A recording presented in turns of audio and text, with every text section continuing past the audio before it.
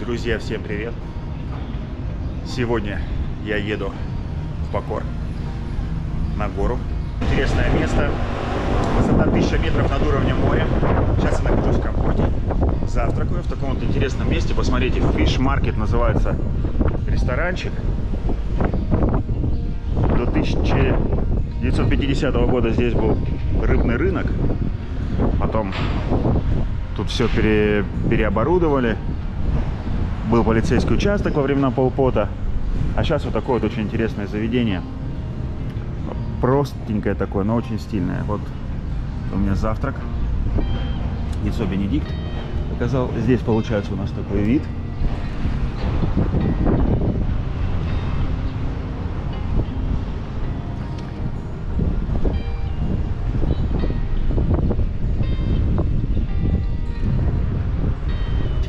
Если будете, ребят, здесь, то обязательно посетите это место. Такое очень цивильное. Не дешевое, но очень оригинальное. Очень колоритный ресторан. Вот так вот он выглядит снаружи.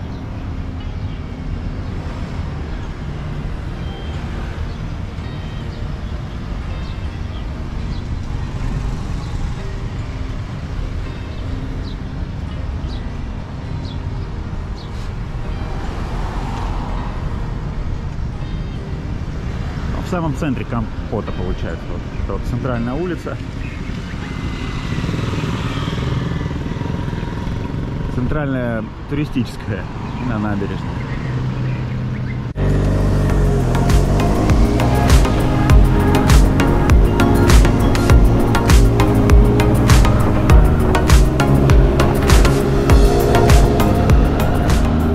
Вакцинация.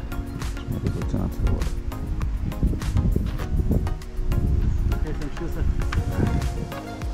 Что получается, во все национальные парки въезд только по вакцинации.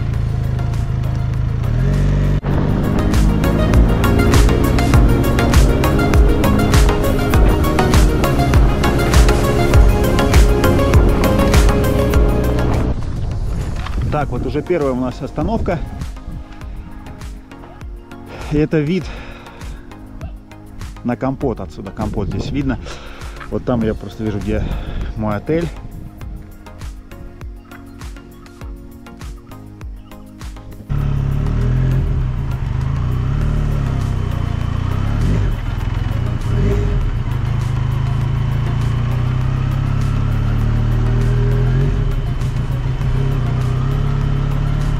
Прям вообще обезьяны, обезьяны.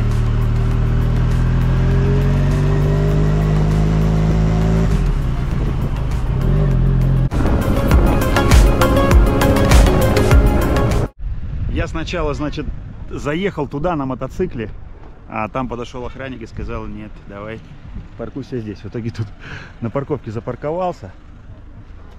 И сейчас пойдем наверх, посмотрим. Там такая красота, конечно. Да, и, ребята, температура сейчас внизу, получается, температура была 32, здесь 23. Вообще просто такая серьезная такая разница.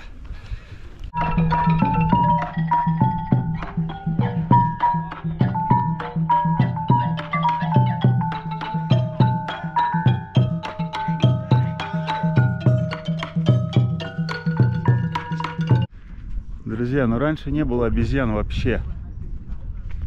Просто не было. А сейчас их тут огромное количество, и они могут быть опасными, если она укусит, а у нее может быть и бешенство, и хоть что. Поэтому надо быть очень осторожным с ними.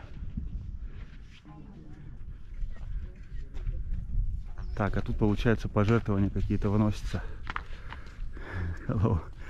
Животные всякие здесь.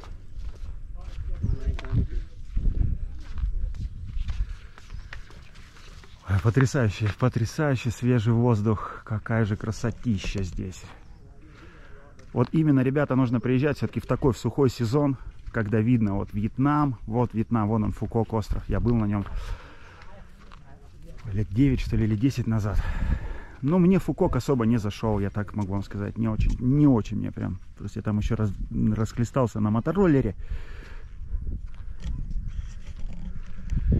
Так что лучше приезжайте в Камбоджу. Вот такие потрясающие виды здесь можете посмотреть. Просто красивейшее место вообще. Я прям очень сильно рад.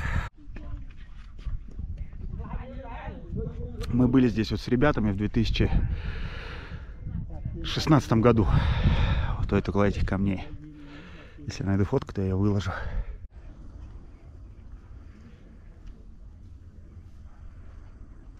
Красотища, ребята. Так, ну и вот у меня показывает, получается, то показывал сейчас 990, вот сейчас 985, ну вот около 1000 метров. Вот там 1000 метров точно, если мы туда сейчас с вами поднимемся.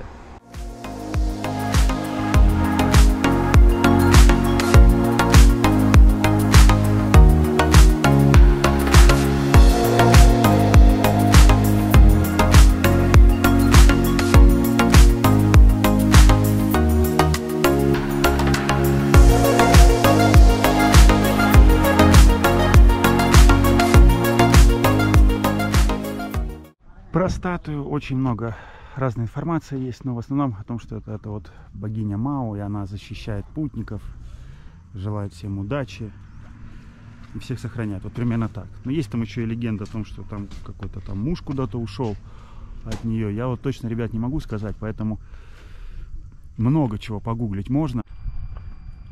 Ну а я еду дальше, ребят. Нам еще вон туда. Там есть и старая церковь. И еще есть много интересных построек. И тут, скорее всего, очень много чего изменилось, потому что я здесь был 2 года назад. Последний раз. И изменилось что? Я обезьян здесь только не видел раньше. Вообще, я здесь вообще не видел раньше. Их не было. Сейчас, может быть, их просто прикормили. Вот это меня, конечно, удивило.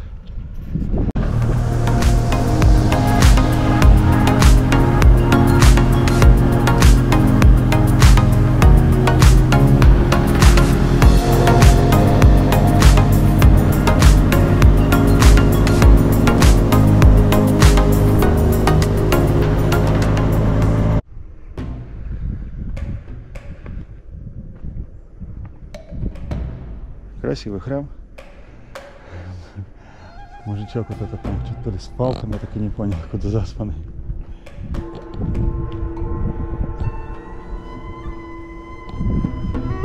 Да, это китайский храм, потому что это вот китайское все здесь. Написано, что буддийский, хотя вот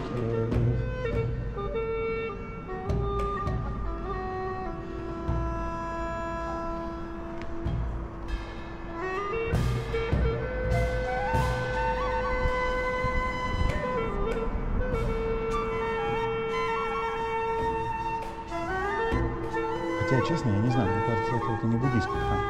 В Библии написано было, что буддийский.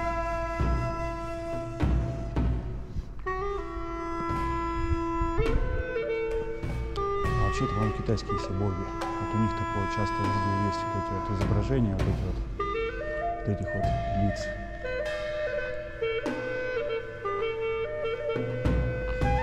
Ну, надо разобраться, кстати, с этим.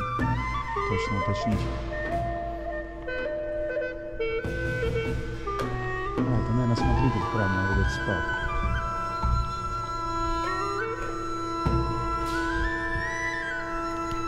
Ну, храм очень красивый, внутри прям очень.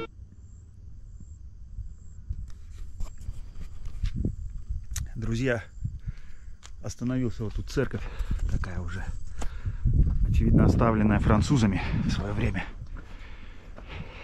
Кто не знает, то Камбоджа, Лаос, Вьетнам, это все были страны Индокитая, которые были колониями Франции. Старый храм, старая церковь, нерабочая, но зато в таком хорошем состоянии. Красивая. Прям красивая.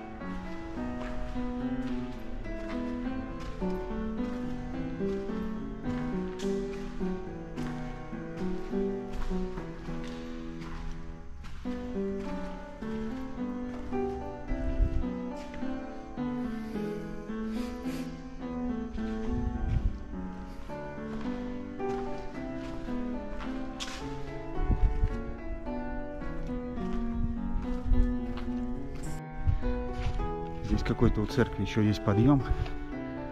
Надо пойти исследовать это. Церковь, конечно, очень интересно выглядит. Такая, знаете, вся уже поросла тут разными лишайниками. Камень порос.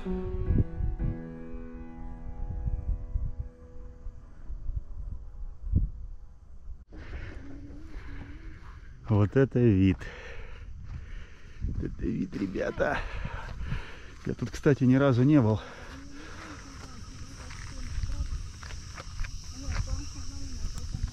Там прям слышно, как джунгли такие, ревут аж прям. Не знаю, слышно ли здесь, сейчас нет в камеру.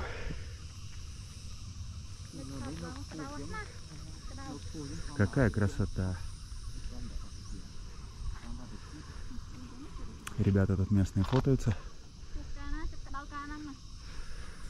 Так, и сейчас посмотрю, какая высота здесь у меня показывает. Так, вот видно, 1065. Вот такой вот интересный перепад высот здесь. Тут море и сразу 1000 метров. Это мощное плато. Наверное, вот мы находимся на одной из самых, наверное, высоких точек. Может, где-то там еще повыше есть. Так, везде написано, что 1000 метров.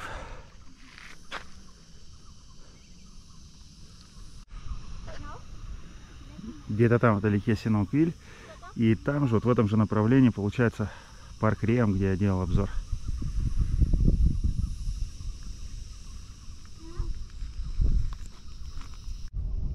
Друзья, настоятельно рекомендую, если будете здесь, обязательно посетите. Это прям, вообще так захватывает дух. Ну, вот оно, прям такой простор чувствуется.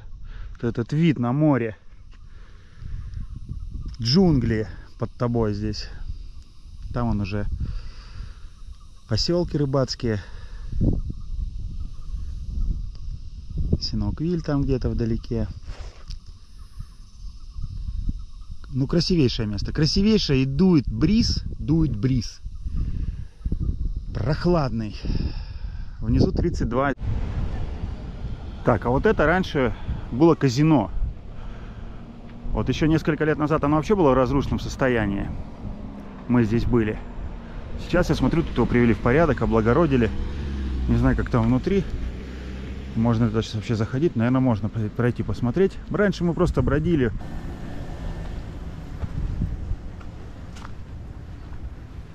Смотрите, здесь как красиво.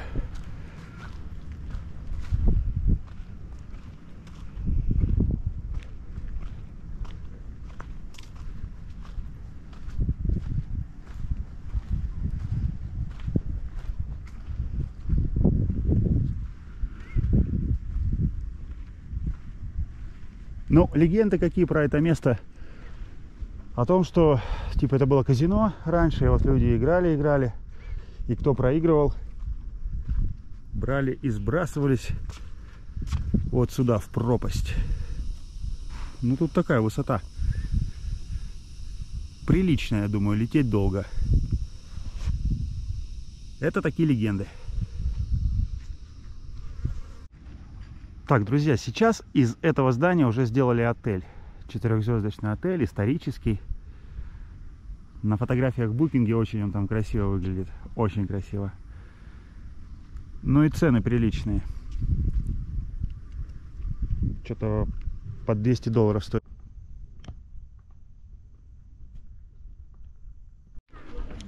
Так, а тут буддийский тоже получается комплекс какой-то. Да, вот там Будда сидит, и буддийский храм большой. Так, ну я сейчас сначала тут попью водички, может что-нибудь перекусить.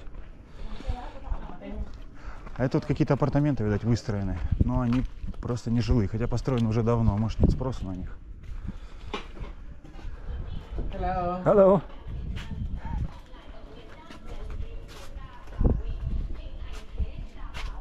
Hello. Water. Так, что тут у них такие есть, какие-то бутерброды с какой-то свининой. Китайская какая-то свинина тут. Ладно, надо попробовать заказать что-нибудь, перекусить надо. Сейчас сделают мне бутерброд здесь. Можно было какой-нибудь салат, конечно, заказать, но салат, может быть, какой-нибудь острый какой-нибудь тут делают. Что он тут делает? Какой-то салат с папайей. Так вот, чувак работает, получается, в этом отеле, который тут пятизвездочный. Там, говорит, казино есть. Что тут мне дали? Получается, батон с свинина, потом огурец, вот это зеленая, это папайя. И еще, по-моему, соя какая-то.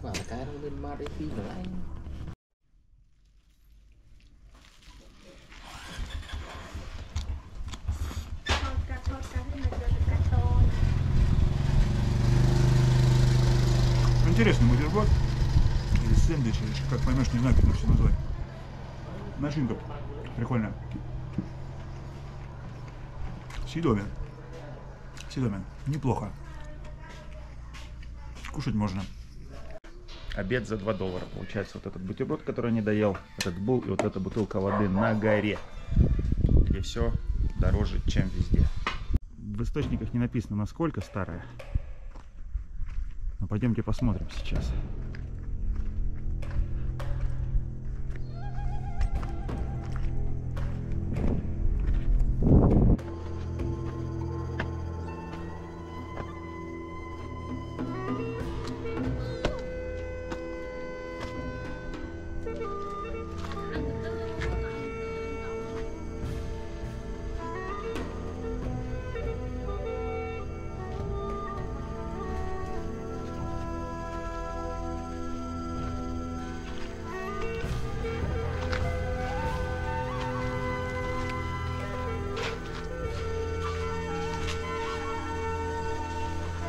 Разуваемся обязательно.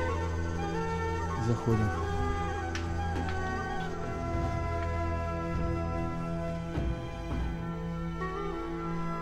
Красивый.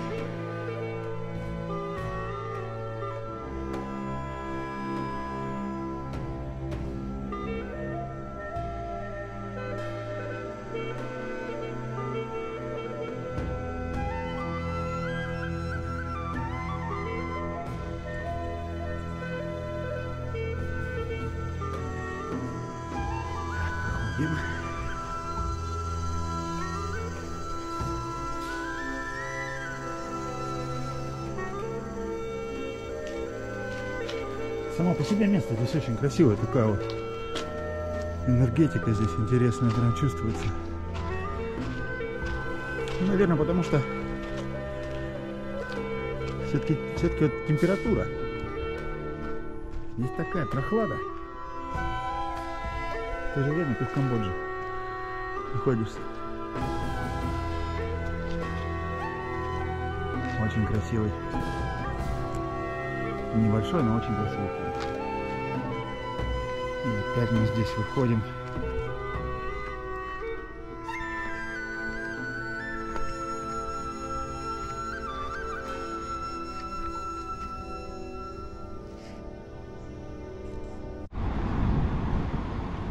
Вот здесь получается теплица, у них там выращиваются помидоры, баклажаны.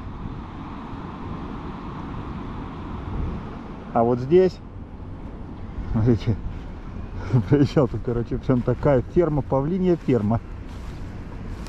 Павлинчики.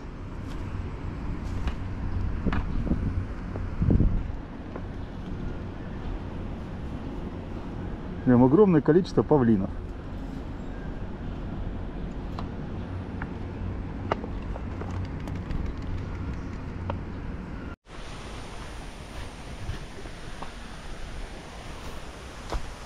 Монах даже тут сидит. Hello. Hello. I'm from Russia. Россия. Yeah. Россия. Alone?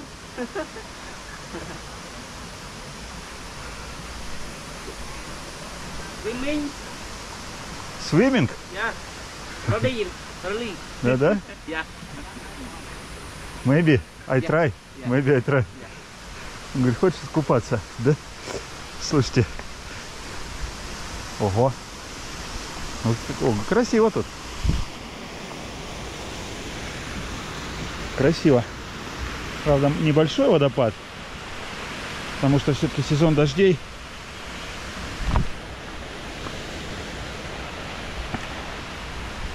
Уже закончился. Я думаю, когда сезон дождей, он намного больше. Но тут много, кстати, в Камподже есть больших водопадов.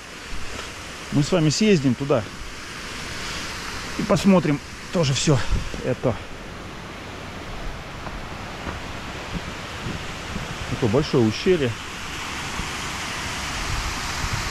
И монахи. Монахи купаются. Везде монахи есть.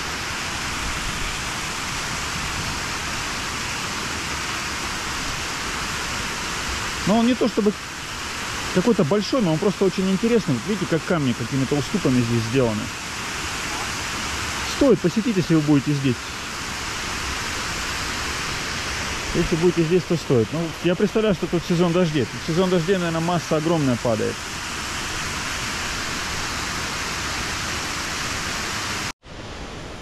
Very beautiful. Happy. Happy? Yeah. Bye-bye. Yeah, bye bye. Good luck. Thank you. Окун. Окун. Yeah. Удачи пожелал мне. Друзья, ну я надеюсь, что вам понравилось путешествие со мной в парк национальный Бокор. Ставьте лайки, напишите комментарии. Может быть, где-то я что-то тут упустил из исторических фактов, но вы сможете сами это все найти в интернете, если это вам все-таки сильно будет интересно. Пока я пытался все-таки просто чуть-чуть показать, что здесь есть. Всем удачи. Пока. Скоро будут новые видосы.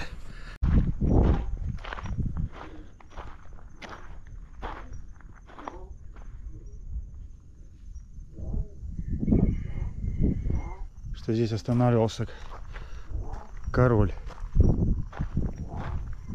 Какие-то звуки странные.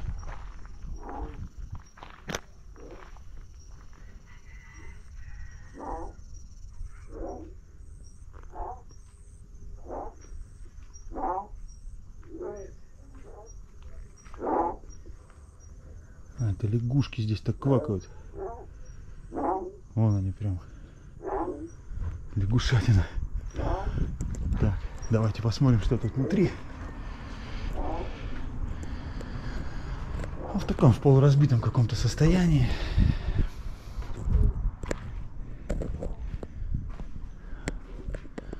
Ну, наверное, в те времена здесь вот этих деревьев не было, чтобы король тут мог смотреть.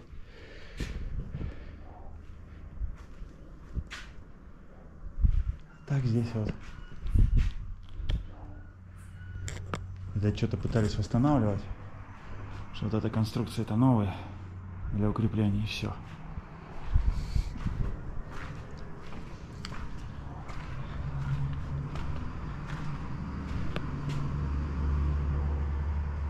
Ничего тут нет такого, в общем, интересного.